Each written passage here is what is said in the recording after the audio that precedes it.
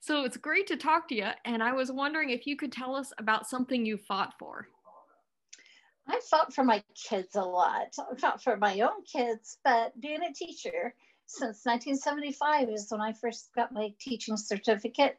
I've had a lot of children in a lot of circumstances in many places. I've taught private, public school, taught in other countries, and so I've had a lot of experience. My big fight for a lot of that time was in teaching deaf and in teaching English as a second language for students who were in a situation. Both those people, both those groups of children had no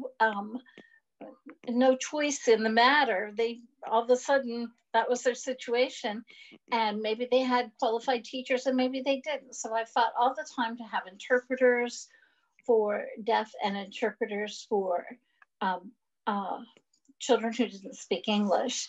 I did my best for both, and sometimes I was the best they had, which makes me sad. So I fought all those years, fought to have the children have all the um, all the things necessary to be able to uh, to access their education, access information. Well, I know you're definitely a fighter, so thank you for telling us about the kind of advocacy and work you've done.